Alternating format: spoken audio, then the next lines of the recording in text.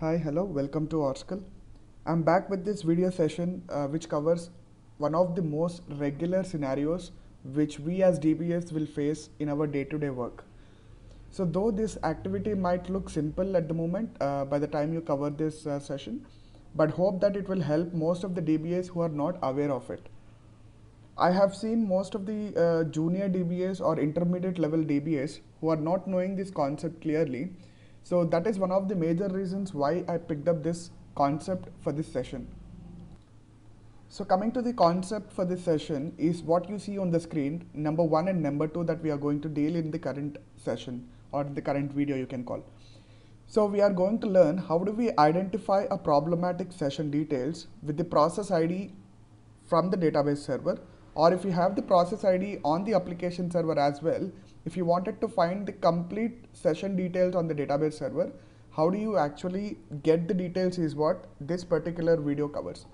So we have two problems in our hand, and these are the two problems which generally every DBA will face, might face in day-to-day work. So whenever you see such problematic or these problems in your day-to-day work, this session will actually answer you how do you get the complete session details with these details in hand. What are they? The process ID on the database server and the process ID on the application server. So let us start first of all creating few sessions on the database server from the application server. So whatever you are seeing on the screen is one of my servers wherein I have my database server running on my VMware workstation. So I will connect to my VMware workstation using my PuTTY session. So this is my VMware workstation where I have my database running on Linux operating system. So you see that there is database already running with the database name called OraDB. So let me show you that it is running, and I have my listener also up and running. So to showcase this example, I'm considering this server as my database server, and then my Windows machine, whatever you see on the screen, I will consider this server as my application server. So what I will try to do is, now I will try to establish connections from my application server, that is my Windows server, to my database server, and then let us start this activity. So just to start with, so let me open command prompts. I will open multiple command prompts, so at least 3 to showcase this scenario. So from the first one, I'm trying to establish a connection as system user using SQL+. So Oracle 123. I have already TNS entry with the name called CONN on my application server. So it has connected very easily to my database server. Similarly, I'll try to establish another 2 connections now with the same details. So let me mark it up. Copy it. Paste second connection. Paste third connection. So now there are 3 connections from the application server to my database server is what I have created as a scenario, or I have created a case like this. Now let us concentrate on the first problem. Consider you are a DBA and you have been monitoring your database server, and you have identified that one of the server processes is been actually occupying a lot of memory or a lot of CPU. So how do we actually first identify on the database server the top process which is occupying memory? I have this command which I prefer to use on the Linux platforms. So if you wanted to actually use it, you can do it. So I can also append it with the head 10. So these are the top background processes or the processes on the database server which are occupying memory, and it is sorted in the descending order. So you can see the top process on the operating system which is occupying most of the most of the memory is your SMON background process of the database.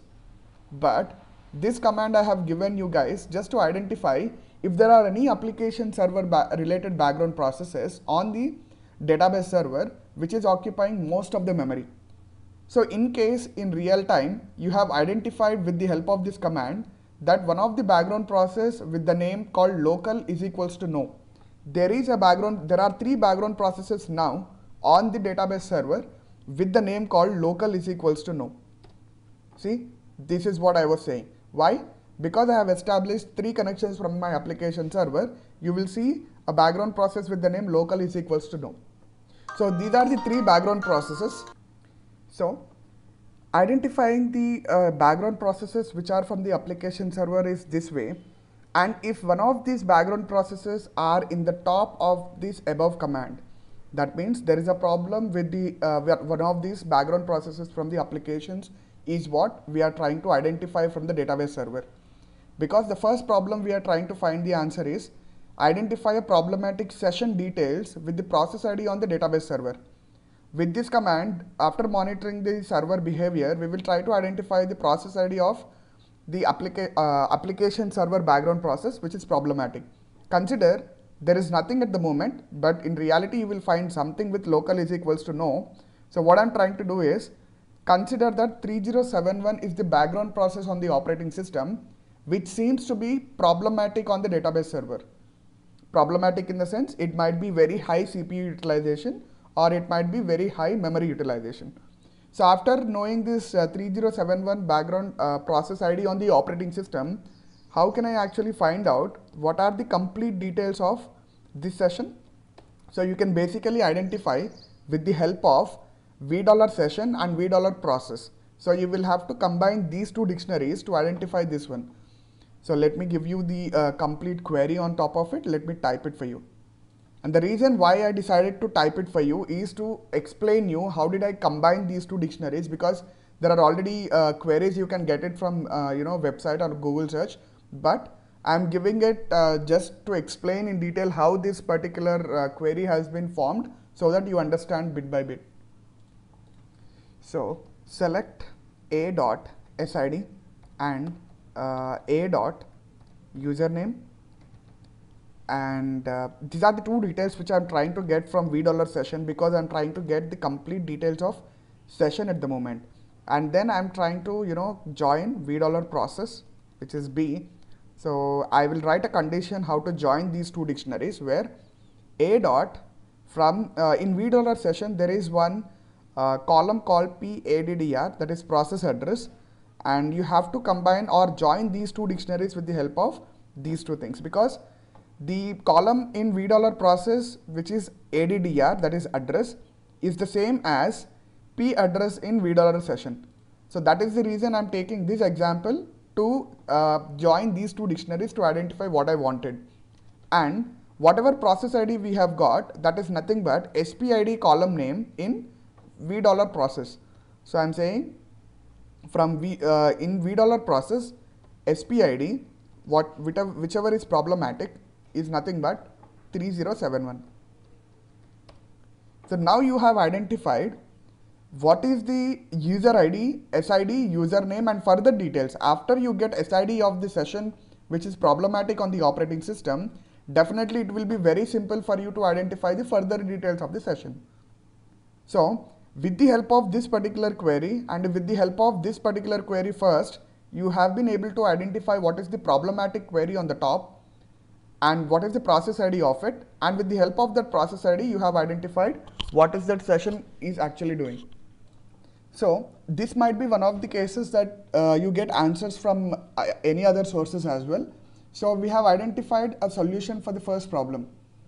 Now let us try to identify a solution for the second problem, which you might get very rarely, but you should be ready to answer it. So if your application administration team, for example, your application development team will not be actually maintaining your application servers. Definitely there will be application administration team, where on the application server, if they identified that one of the background process is actually consuming a lot of CPU or lot of memory on the application server, and if they capture the process ID on the application server. Now let me show you whatever I'm speaking now. For example, on the application server, I have my task manager like this, and I have established 3 sessions to the database server, isn't it? So all these 3 sessions are with the tool called SQL Plus. So I have to identify where are the 3 SQL Plus background processes on the application server. It is here. So this is 1, 2 and 3.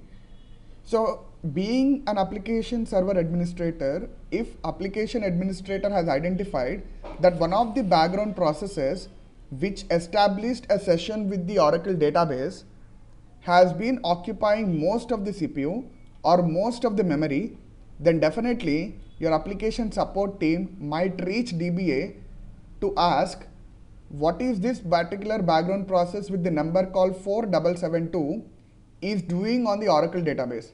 This question you might get regularly. So if application support team has given you only process ID of the background process on the application server, which we call it as user process, if they give you only process ID of the user process which is consuming high CPU and high memory, you as a DBA, how you can able to identify all the details of the session is the next problem. So now consider as an example here, out of these three background processes, as an example, consider 4772 is the process ID which is a problematic on the application server. Now if you wanted to identify the further details of this process ID on the database server, you will try to log into the database server like this, and then you can query from here. So you will be able to query with the help of the background process ID called 4772 if I'm not wrong, from the database server also. So it will be available in $V session actually. So in the $V session, there is a column called process. Let me show you what it is.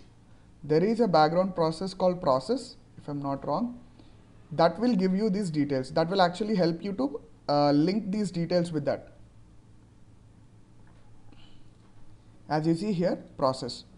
So just query, select SID, comma, username, and if you wanted to see SQL underscore ID and further details, that is fine. From $V session, where process like, because process is the column which doesn't only have the process ID of the application server, but it will also have the further information. Let me explain after I get these details. So you can say 4772 followed by any other details. This is the one. And if you wanted to see also what does process actually have, you can say process from $V session and this one. And see here, 4772 is the process ID of the application server, and 4356, do not get confused with this number. This is the thread number. So each and every user process will have a unique thread number. So this is the thread number of that process.